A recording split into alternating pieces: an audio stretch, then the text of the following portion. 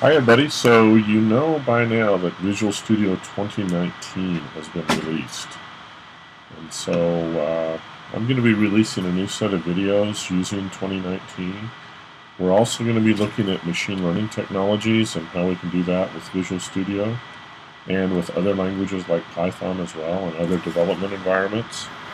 So to get started, what we want to do first is get Visual Studio installed for those tools and technologies, and mainly that's web development, some desktop development, and also the machine learning pieces that we might want. So you can go and search for Visual Studio 2019 Community, and this will take you to the main Visual Studio site. And on this pull-down menu, pick Community. Now you can do professional or enterprise. You'll have to pay for those. There's a trial version of these that will run for a certain amount of time, and then you'll have to pay.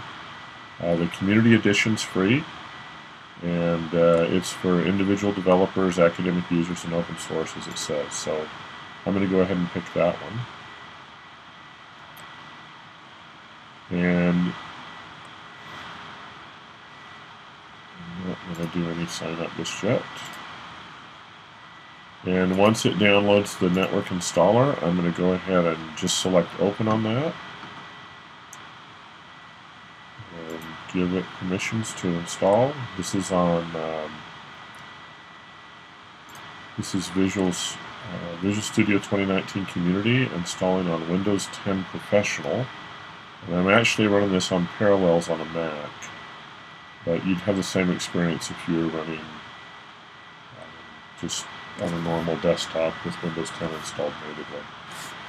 So I'm going to be pausing the video here as we go through some different parts, but I want to basically show you first how to set up for the development that we're going to be doing. We're going to be doing ASP.NET and web development. We're going to be doing Python development, which is going to get our machine learning tools that we need. Desktop, I might want to be building some desktop applications in .NET.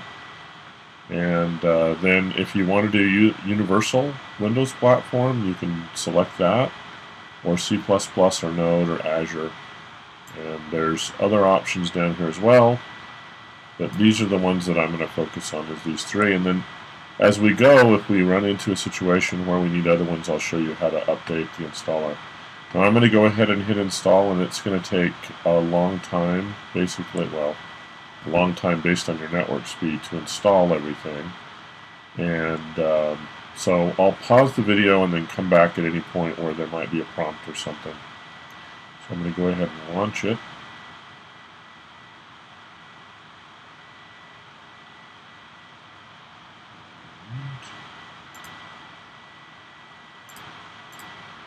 Go ahead and start that. I'll take the survey just yet. So I picked the install while downloading option, so it's going to be installing on the machine at the same time that it's doing downloads. And again, this may take a while to get through this, so I'll pause and come back.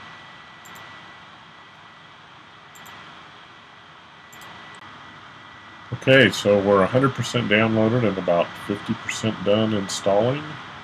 And so obviously this installation goes a little faster if you're not selecting as many options, but if you need those options later, you can always go back and install. So I'll be back in just a minute when this is done. Alright, so it's finished installing. It says finishing up here, but it's showing 100%. It's marked as start after installation, so it's going to launch here in just a moment. And as you can see, we're launching Visual Studio 2019. Now the installer is still running here, and you can modify your options for this installation by just hitting the modify button here,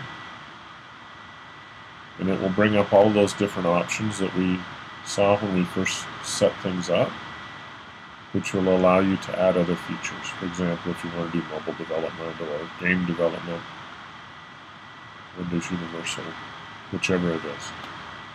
So over here we have Visual Studio launching. And you can sign in here or skip this for now. And it'll ask you which thing you want to start with, which theme. I'll just pick the default for now. Sorry, I'm doing two things at the same time. So Visual Studio is launching at the same time we brought up the options, and you can see these three options are what we selected and what's installed. You can uninstall by unchecking these and then just press the button, or again, there's other options here you can pick. So I'm going to close the Visual Studio installer because we're done with that. And we're done with this browser page. And this may take a few minutes, as it says, so I'll come back here in just a moment. So here we are, and this is the new starting point for Visual Studio 2019. And in subsequent videos, we'll go over the different options here and how we go ahead and start creating projects. So I hope this has been useful. Please watch for new videos coming out around Visual Studio 2019, doing REST development, doing some machine learning development with Python.